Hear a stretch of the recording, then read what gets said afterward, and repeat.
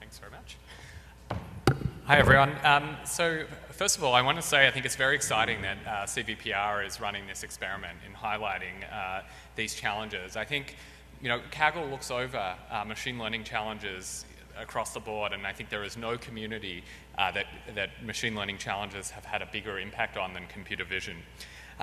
So with this introduction to the 4 competitions, I was going to talk a little bit about some of the attributes of competitions, some of their limitations, and then what we see as the future of machine learning challenges.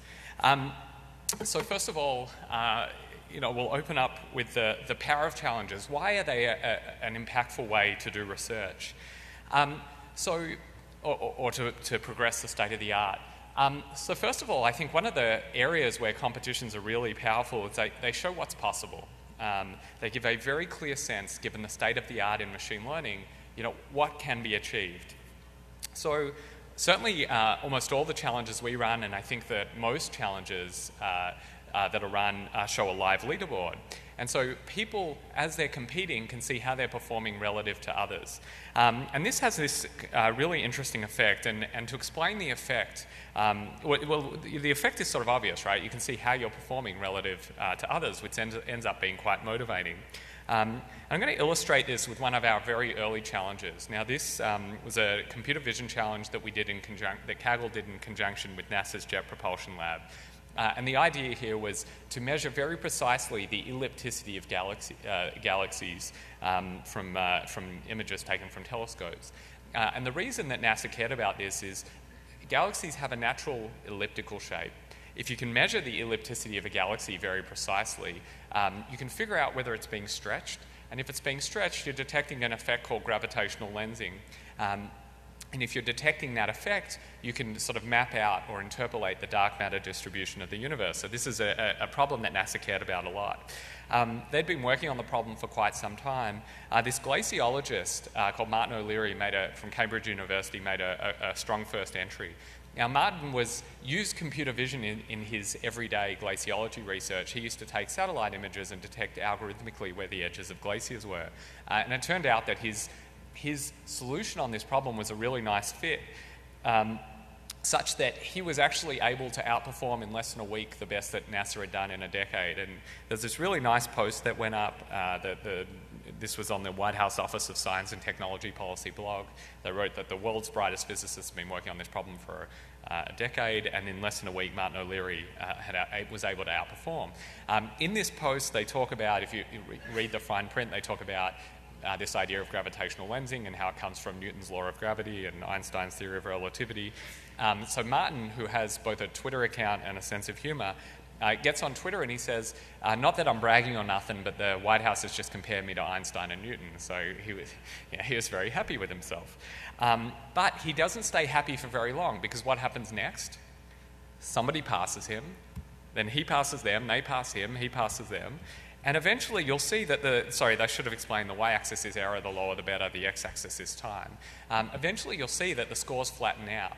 The way to interpret this is that given the state of the art in machine learning and the amount of signal in the data set, there's a limit to what you can get out of the data set. And this kind of competitive dynamic is a very, very powerful way to again, given the state of the art in machine learning and the signal in the data set, is to figure out what is possible on a particular use case given the state of the art in machine learning. The second one is you can trust the results from a well-run challenge. So what I mean by this is, well, I should explain. So I mentioned that Kaggle and I think a lot of the others who run challenges as well use a format where you have a live leaderboard that shows the results in real time, but then at the end of the competition, that test data set is thrown away and the results are retested on a second test data set. Now, in our case, people can put in up to 5 entries per day, but at the end of the competition, they can only select 2 of all of their entries that get scored on that never-seen test data set. And so what that means is that, that people are forced to build an algorithm that generalizes, not one that overfits to either the training set or the leaderboard set. Interestingly, when we see people compete on Kaggle for the first time, we often see that when they're competing in the competition, they're optimizing for the public leaderboard, the competition's coming to an end, and this is a case of Gregory Park, who was a new member of our community at the time. He was very excited. His first competition, he's coming in the top 10.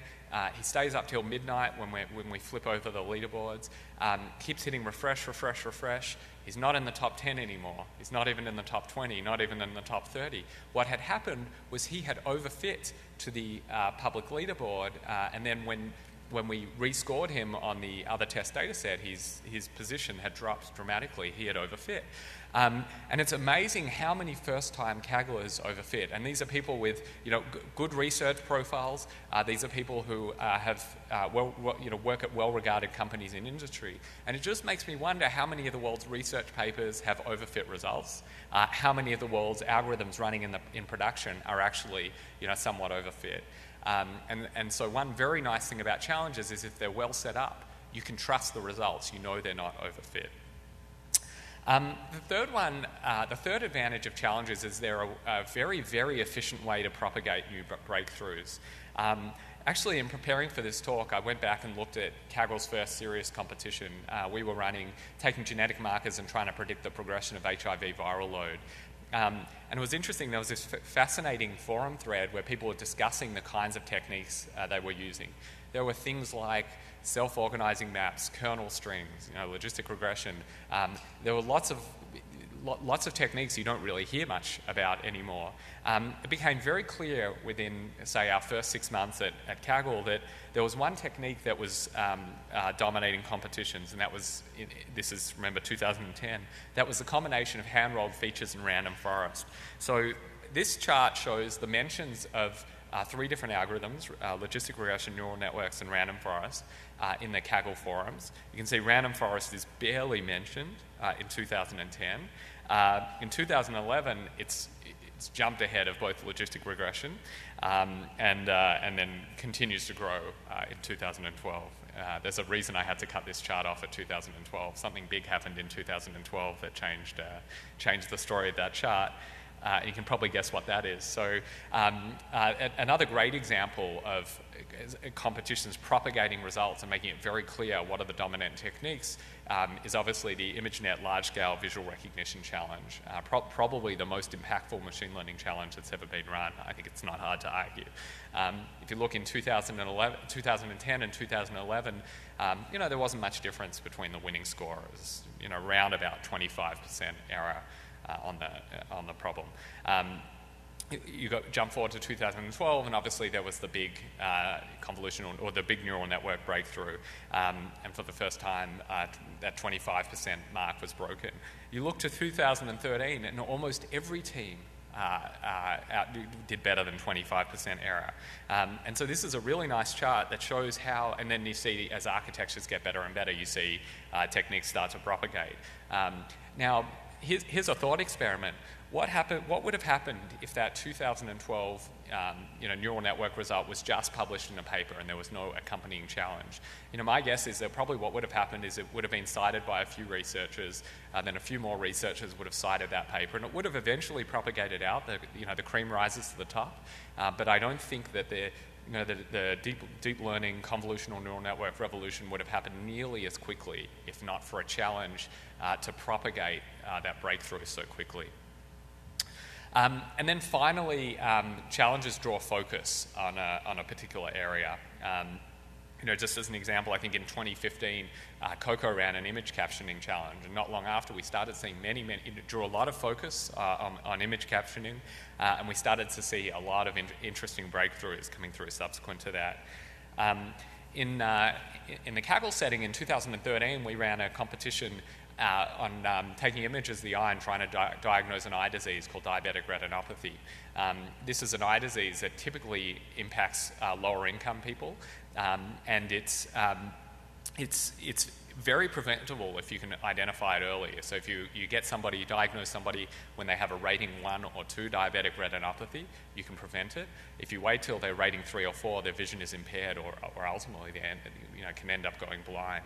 And who in the computer vision world would know to target diabetic retinopathy, a challenge draws focus. The results from this competition were spectacular. So the training set and the test set had two labelers, so you had two ophthalmologists providing a diagnosis, and the discrepancy between the winning algorithm the two ophthalmologists was about the same as the discrepancy between the winning algorithm and either ophthalmologist. And so this showed the California Healthcare Foundation that machine learning is useful in this problem and a really good way to make this sort of diagnosis available to a much wider range of lower income sufferers of this disease. So hopefully at this point you're feeling sort of energized about competitions, and you can see at least why some of us get very excited about them. I guess this is the part of the talk where I become what in Australia we'd call a wet blanket, or I think in the US they talk about a Debbie Downer, but we talk a bit about some of the limitations, because they do have limitations. They're not suitable in all cases. One of the biggest limitations is that poor design causes participants to optimize for the wrong thing. One of my co-workers calls challenges or competitions a very powerful laser. You point them at something, and those participating in the competition will optimize like crazy for that thing. But if you point at the wrong thing, then you end up with results that are not useful, and participants end up wasting a lot of time. So there's a whole lot of ways that competition design can go wrong. One is you ask the wrong question, fairly straightforward, or even subtly the wrong question. Choose the wrong evaluation metric, like people will optimize very heavily, participants optimize very heavily for the evaluation metric. Perhaps the most pernicious of all is a problem that we call leakage.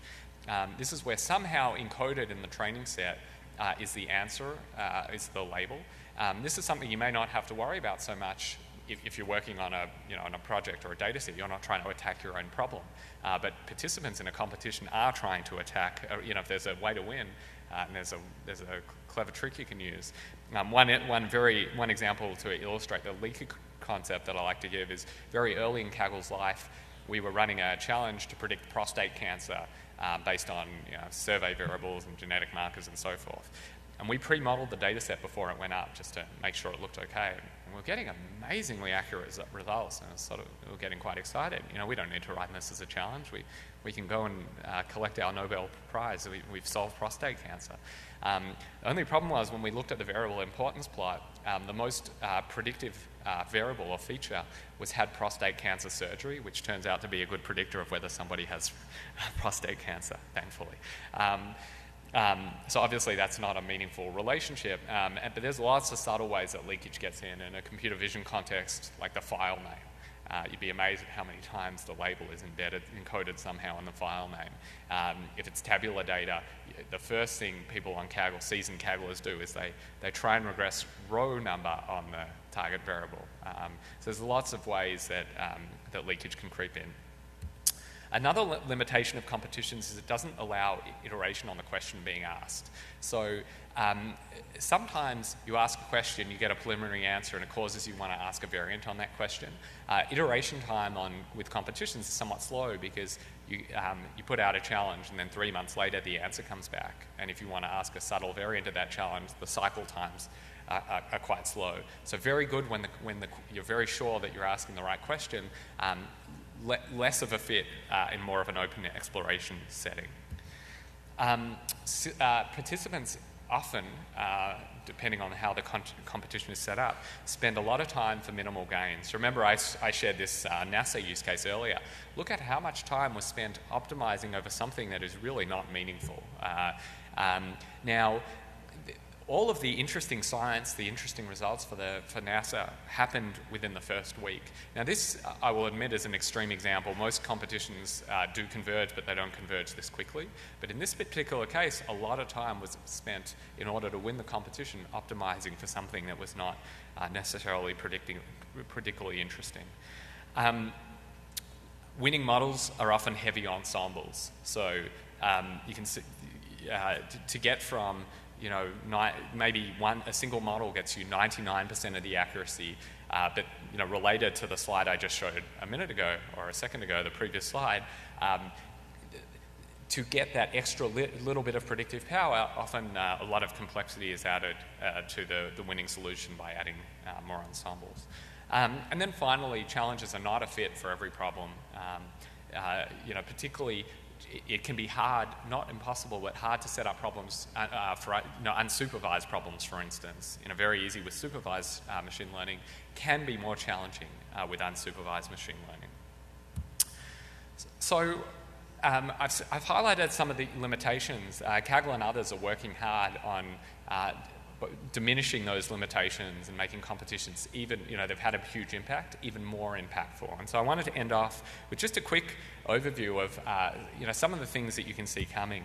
So you can see Kaggle, but also OpenAI, Jim, DeepMind Lab are putting a lot of emphasis on challenges or benchmarks that involve executing code, not just scoring results files.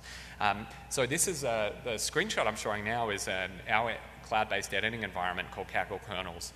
This allows you to you code in Kaggle in Python or R, and you can add a GPU, you can have a GPU or a CPU, and lots of customizations possible. And you hit run, and the code runs on servers on our machines, on Google's machines in Google Cloud. And so this is a very powerful new way to start running competitions. It has lots and lots of advantages. The first one is it allows us to run competitions with constrained compute. So I mentioned that there's a temptation to layer on heavy ensembles. We've run some challenges where people upload code, not results files, and the models end up being much more elegant. It also allows, this is one of our customers, their device, Mobile ODT, they take images of the cervix and predict or diagnose cervical cancer. They want something that runs on a mobile device. So a lot of the more interesting areas of machine learning and computer vision now, or a lot of the interesting areas involve constrained compute, as we are able to simulate that environment. Second is, I said that competitions or challenges, certainly with the static training test setup, are not a fit for for a wide range of problems. But with the coding environments, you can run challenges on a much wider range of problems. One that we did in connection with the NIPS conference, I hope it's okay to mention NIPS here. One set of challenges we ran in connection with NIPS, this was with Ian Goodfellow and Alex Kurikin, was we had a challenge that involved an adversarial attack, and then another challenge that involved defense against that attack. So, these are the kinds of creative things, agent versus agent, reinforcement learning, lots of interesting things you can start to do when participants are uploading code rather than results. And I think this is a topic that is getting a lot of attention in science at the moment, but the importance of reproducible research. This is a huge emphasis for us.